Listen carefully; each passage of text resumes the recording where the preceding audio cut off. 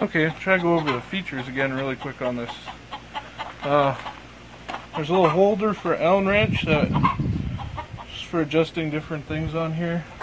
Comes with a pretty nice dust bag that I'm not using right now. Just attaches on the back. Have the laser, which is pretty hard to see right now. It's so light out. I can just see it, you know, when I'm working. That's just a switch up here. Has a trigger lock. You have to press this thumb thing and then hit the trigger. A regular guard. It comes with a nice thin blade. It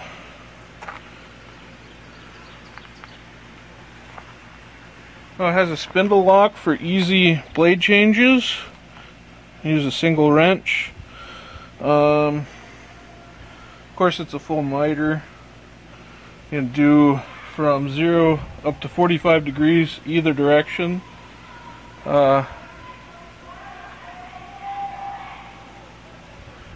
a clamp for clamping molding in. I don't have it on right now because I never cut molding. I have it out in the shed somewhere. You could do your 0 to 45 degree slices this way. On the back here there's a big knob in the back to loosen and tighten that. I just have it set on 0. I won't use that very often. It's got a lock for carrying it, a carry handle on the back that's removable. Oh, what else? Blade is a 7 1/4 carbide tipped.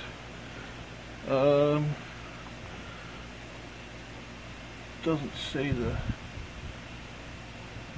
widthness.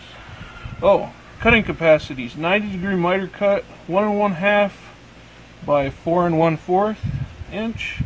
45 degree miter cut is 1 1/2 inch by 3 inch.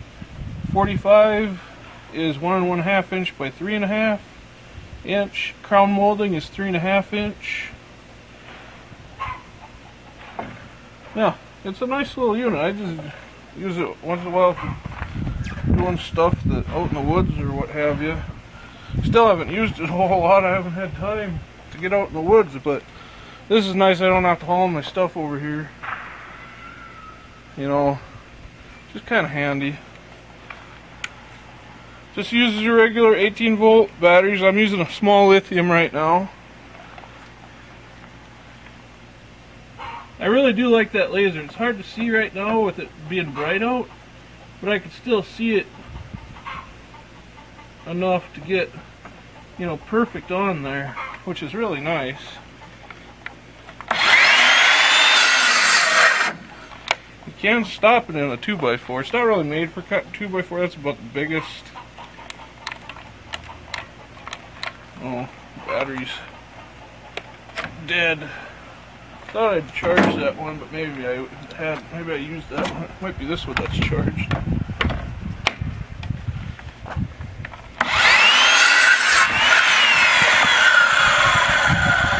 I need a couple of those. Here's that little clamp I was telling you about. It just slides into these little holes you can do on either side. And you just swing it out of the way if you're not using it. I just take it off.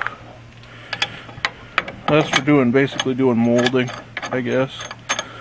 I've never used it, probably never will use it, but maybe, who knows. Keep it around.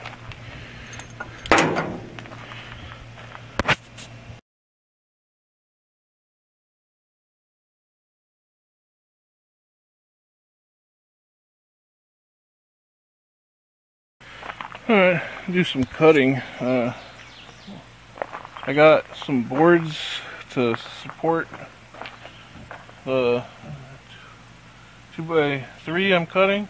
I'm cutting a bunch of 2x3s in half for this project. I used just a piece of 2x6 and a 1x to get enough height to equal the height of the deck so that it's supported all the way across. Because otherwise the 2x4's ends fall down and it binds when you're cutting through. Yeah, I've done that before. Just charge these batteries.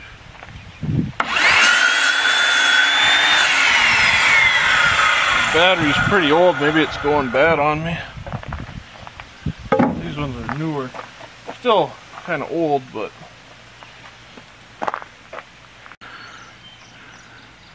yeah, another one worked.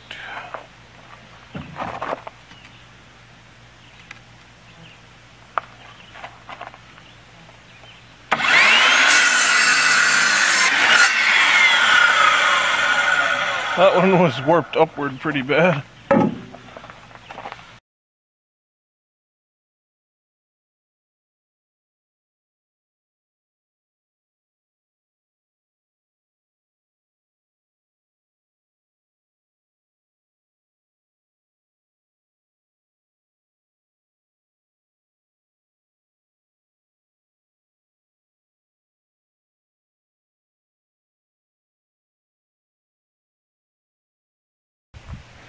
So I cut all this wood, and you might be wondering why.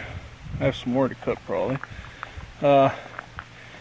I'm converting this trailer so that I can haul animals in it.